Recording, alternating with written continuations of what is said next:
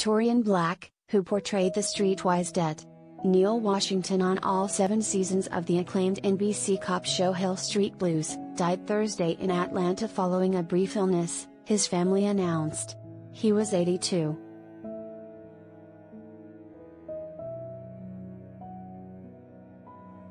From 1989-90, Blacque played Henry Marshall opposite Vivica A. Fox and others as an original cast member on the NBC daytime soap opera Generations, the first serial to include, from the start, a black family as part of the main storyline.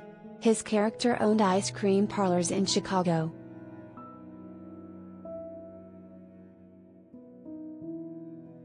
In 1982, Blacque received a Supporting Actor Emmy nomination for his work as the toothpick-dependent Washington on Hill Street but lost out to co-star Michael Conrad.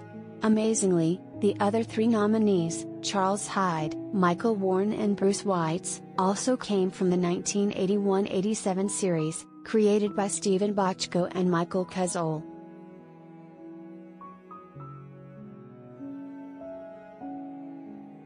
Bochco and producer-director Gregory Hoblit chose Blacque to say previously on Hill Street Blues over clips of the previous week's show.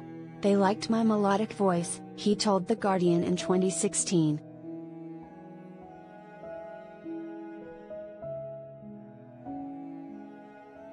He played another cop, Det. Michael Wheeler, for 2 seasons on the 1996-97 WB drama Savannah.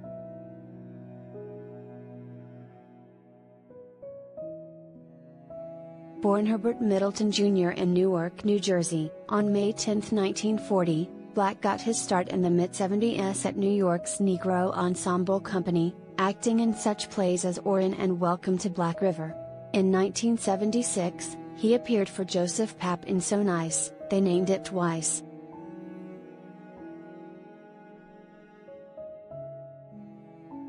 Also in '76, he made his on-screen debut on an episode of What's Happening, and that was followed by guest shots on Sanford and Son, The Tony Randall Show, Charlie's Angels, The Bob Newhart Show, Good Times, Taxi, and Dream On.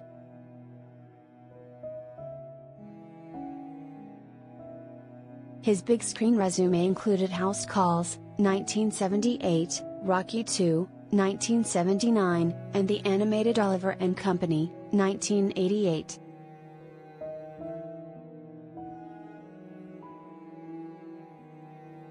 Regarding his stage name, he told Playboy magazine, "My heritage is black, spelled Q-U-E, and I'm a Taurus. I decided I needed a name change I could relate to. It looks good on a marquee and never fails to get attention in casting offices."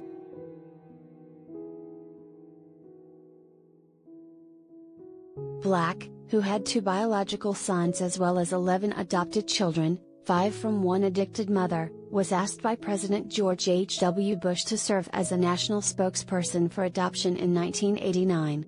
He also was a spokesperson for adoption services in Los Angeles County.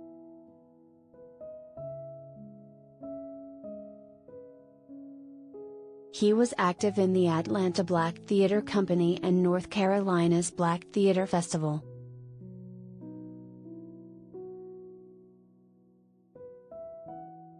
Survivors include 12 children, 18 grandchildren and 2 great-great-grandchildren.